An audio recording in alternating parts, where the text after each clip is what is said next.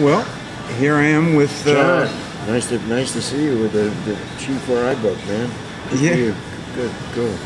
What do you want to talk about? Trying to learn. Oh, everything. Everything. Well, I've been knowing you a long time, man. I remember the first lesson when I gave you all that shit to do, write a fugue, analyze Stravinsky.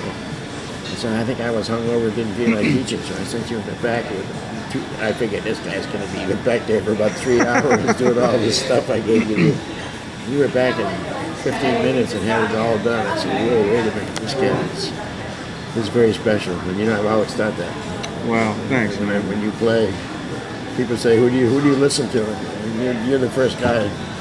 Wow. If anybody mentions the alto saxophone, you're the guy. You're the guy that's carrying it. If anybody's going to carry it forward, I believe it's you, man. Wow. you do some stuff that I've never heard anybody do.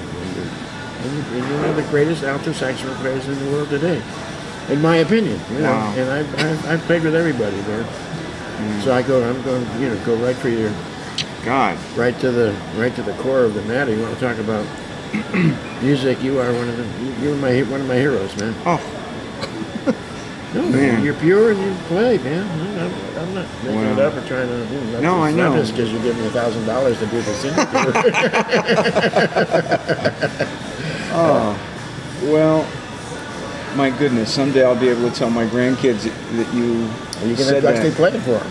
Yeah, exactly. Well, thank you so much, Phil. I mean, it's from my heart. It's from my heart. No, I know. I'm so delighted you've gone high tech and you're into the stuff and trying to learn. And the artist share, finally getting a chance to take complete control of your own recording destiny. Yeah, is so important. It really is. I've had everything. Copyrights and all of the contractual stuff that has to be done. You have the mind to get to the core of that. So when you get to be my age, you'll have your annuity, man. Yeah, hopefully. I wish I had known what I know now when I was your age, you know what I mean? Yeah. Sometimes we get so wrapped up in just making music, and forget about that stuff. Yeah. I signed a contract when I was 24, and he said, you want to make records? I said, yeah, sure. What do we sign? Yeah, exactly. I did the same thing when I was 27. That's the way it is. But those days are over. We have to... Yes, we have to take control of our destiny. And I think with the computer and the internet especially, and the artist share program, Brian Lynch has had a new project with artist share, and it's wonderful. Yeah, I took part in that. Right. I'm going to do a similar thing with my website. Oh, good. I've got a bunch of patrons, and my patrons, like a fan club kind of thing. If you pay a little extra bucks, you get discounts and all that. And many of them have offered to come up with $1,000 a piece. They say we need a new quintet record. So beautiful. So anyway, I'm so proud of you. I'd say, whenever your name is mentioned, I say that's my best student. Oh man. Well, I mean, you played your ass off last night too, baby. Well, that's nice of you to say. My God, I don't hardly know what to say to all such incredibly overwhelming compliments. But standing on stage with you, yesterday on the plane, I was putting in a little journal entry for the site about this, just trying to talk about what it's like to stand next to you and play. And one of the things that I said is that I remember Benny Carter saying to me, it might have been on the cruise in '94 when we did the tribute to him. I was talking with him at one point. He said, in my opinion, Phil is the alto player. The way Phil plays the horn is that's the way the alto should be played. He is the cat, Yeah. And I said, man, coming from Benny Carter. Well, that's my hero too. Benny. Oh, whoa, well, yeah. Because I heard from somebody else that when my name came up and Benny Carter said, Phil is a great saxophone player, but more importantly, he's a great musician. Right. As are you. That Benny Carter was. I mean, composer, arranger, lyricist, bon vivant, spoke 3 or 4 languages, understood food, understood wine. Right.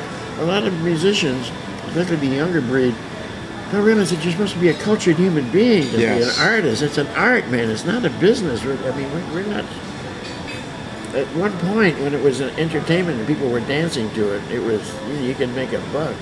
But that was still an art, but it wasn't called an art so much. I mean, it walked that peculiar tightrope between entertainment and art, Right. Now it's relegated to just like an artistic fossil in many respects, It's taught in every university. But you can't, there's no gigs. I mean, there's 3 gigs and we got 10,000 students, you know what I mean? I know. So, but I knew that when I was 14 years old, that there would have to be some sacrifices. You know? Right. But it's not just, you know, if you want to play with a circus band or be in the pit, that's great. I have no, you know, if you want to be a working musician, that's great. But whenever I do talk to cats, I talk to them as artist to artist. You want to be an artist and do something about the world? Yeah. Then you have to know, you have to learn something about where other people live, spend some time in Europe, Japan, whatever, travel, get used to that, at least learn a little bit of the language, and people say thank you or please, you know. Yeah. You have With to all that, retain but your you've fire got... in the belly, too, forever. That's right. Any damn fool can be a player when you're 20, 30, 40, but Benny Carter taught me how you going to sound when you're 90. Yeah. That's an accomplishment, you know what I mean?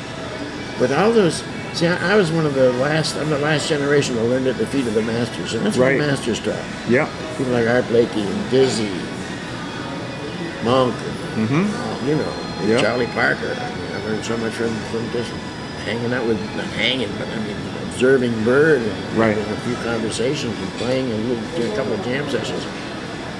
But I mean, Benny Carter is the personification for me of what an artist is all about. Never made any headlines, no front page, no scandals, just quietly tilling the vines of his field and, you know, making the best wine, you know. Right. Well-read, literate, you know, Mr. Painting, Mr. Movie, cinema, poetry. Yeah.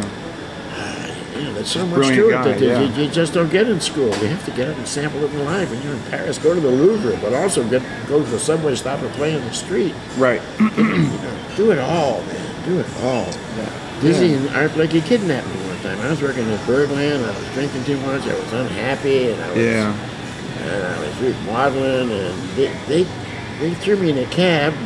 Boo and Diz. They took me out to Dizzy's house and sat me down and said, "Now, what's your problem?"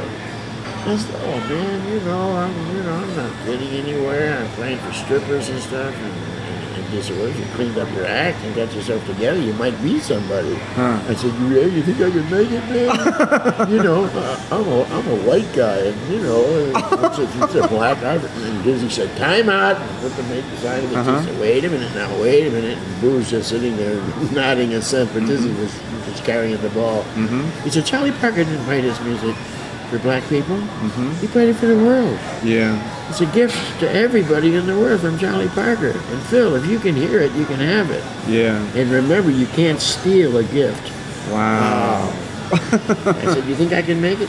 "Yeah, clean up and get on the right path." Man, Wow. I mean, these two icons of American music taking time out to straighten out this honky modeling fool, you know. But I never forgot that, you know. Yeah. And that's all through life, all through our life. We're the only tribe. If somebody comes along and plays better than we do, we don't try to discourage them. We try to help them. You know, and when Cannonball came to town and Jackie McLean and I both said, "Oh shit," you know. Right. But Yeah. we love them, but you love them. You know what I mean? Yeah. What other business, if somebody's threatening your position, are you going to try to help him? You're going to try to get him thrown out of the company, not take your job. Jazz is the last of the pure forms of work and art, whatever you want to call it. But the tribal thing, the sharing, the camaraderie, the honesty between the players. Right. That's I think we're the last heroes in my book. Ernie Wilkins and Quincy Jones, when Dizzy's band was in South America, they looked up Villalobos. I knew who Villalobos was, but they looked him up. You know, I was busy hanging out in the jam sessions, but they were, I mean, as writers, they were going to the fountain of the source of what their being was. You know? Right. Kind of find where your being is, and then find the fountain of the source that's going to feed that, and that's what we do every time we play. And we meet new players. They're all, come on, let's hang, share information, and that gives you more strength. Absolutely. And the tribe is very strong because of that, you know. Yeah. The oral tradition, not so much the book learning part. I mean, you can go to any school in America or now in the world and major in jazz, but it still happens on the bandstand or in the van. You know, talking in the van about what the tune was. That's where the quintet in the early days when we used to drive everywhere, you know. That's what we never rehearsed, but we talked it over. Right. Last night on that shout chorus, let's try, and Steve and Bill do this, and Brian try this, and you know. Yeah.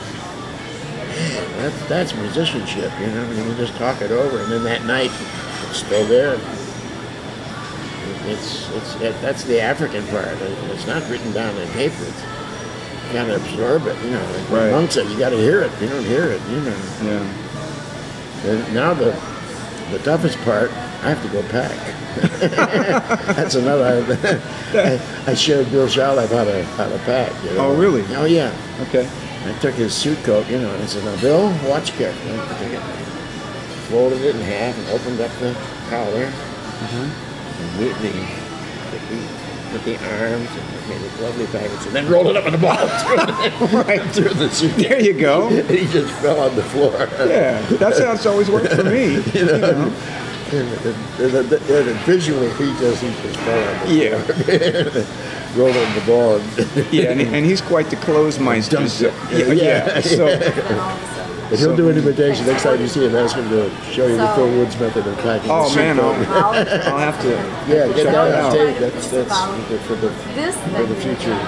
Well, man, I can't thank you enough for doing this. My pleasure, John. You know what an inspiration as a Keep me posted in my life on so many levels you are to me, and Thank you're you, just baby. one of the great blessings of my life. I love you. Love you too. All right, baby. All right.